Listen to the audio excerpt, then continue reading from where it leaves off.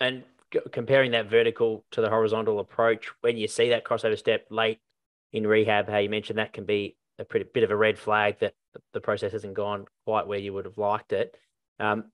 Would that athlete typically test well in the capacity test, like you mentioned, like your Nord board They and can strength do, test? yeah, they definitely can do, and that's where it doesn't happen so much now, but early days, yeah, I used to get athletes where they were, literally at the end, and the club was sort of looking for a tick box to sort of send them back, and those things could happen.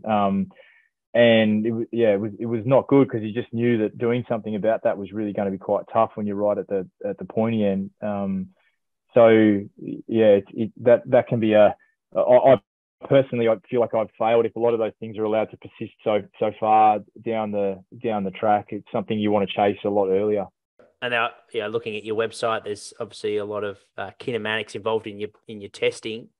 Is that where you'll, in terms of the skill aspect of moving and running, you'll give that they go through obviously their objective markers, but also how are they moving with change of direction and at high speed, and then you might give them some drills and some things that they need to do from a motor learning point of view, as Yeah, well as their rehab or as part of yeah, their rehab. that's right. I sort of use like two analogies with this. You've got the racing car team, so you've got the car and you've got the driver, and the car is measures the capacity, so ability for the leg to absorb and produce force, and you've got the racing car driver, which is the ability to under pressure for the body to execute things in a way that is safe rather than likely to sort of cause problems. So really it's about the kinematic stuff and the biomechanics. I'm not a classic sort of coming from a biomechanics stream. It was really just born out of wanting to remove biases, because we think we see things, especially when you start talking about skill acquisition, but you'd be surprised how your biases can sort of play out and can mislead you a little bit. And you mentioned early on with a couple of influences with Dave and Warren, the importance of a thorough diagnosis in working in elite sport. Sometimes time can be challenging. What about with some of the lower limb injuries that are more significant and athletes facing a long period of time? What would be a consistent time frame that you would need to go through your battery of tests to be able to have all the information that you need to feel confident So it in depends what on you the can do? stage. Yeah, particularly with what I do now, pitch ready stuff. It probably depends on the stage of it. So and really the numbers involved. So we do whole squads, for example, within a day, but it's really like a Formula One pit crew. So you've got a person on each sort of job.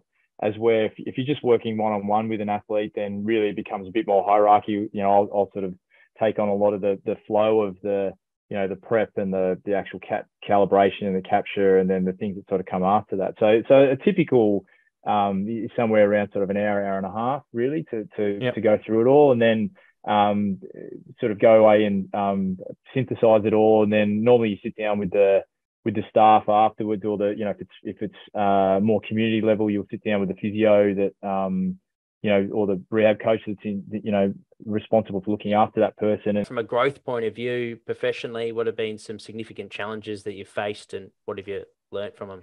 I think like the programs that I've been involved in where they actually haven't had good success probably are the ones that you learn the most from, because if you're in a team and everyone's winning, then no one really asks too many questions. And as we're the ones where things haven't really gone to plan, then people are asking questions. Most of the time they do a review in a football club is because the results haven't been what they wanted, and everyone's sort of scurrying around. So a lot of those things made you really think quite critically about your processes, as you got experience, you were really trying to think of those things in advance. What can go wrong here? How can I show evidence that that's been mitigated, or we've tried to control for that, and all these different things. So really, probably the programs that really weren't going well were probably the ones that probably sharpened me up a little bit in terms of Mm. how I tend to operate. And you've worked in different codes as well. Like, is that through building a strong network base of people working in different sports? Was that deliberate early on, or that's just sort of naturally progressed? I think it was a bit of both, to be honest. Like I really wanted to do sort of different things. So the Raiders just sort of happened. Same thing. I went over to the UK.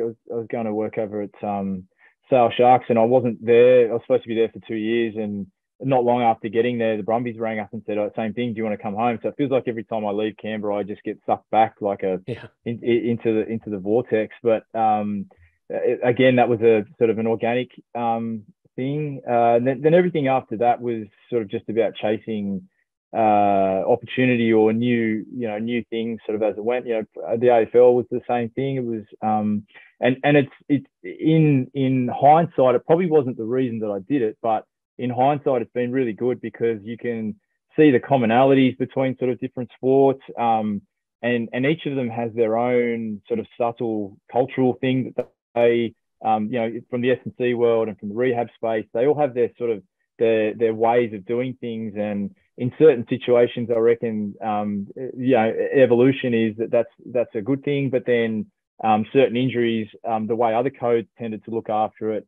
like the rugby codes, for example, have a really strong emphasis on strength, for example. So if you get a lot of tendon-based injuries or some of these kind of overuse ones, the way they do things, I think is really good.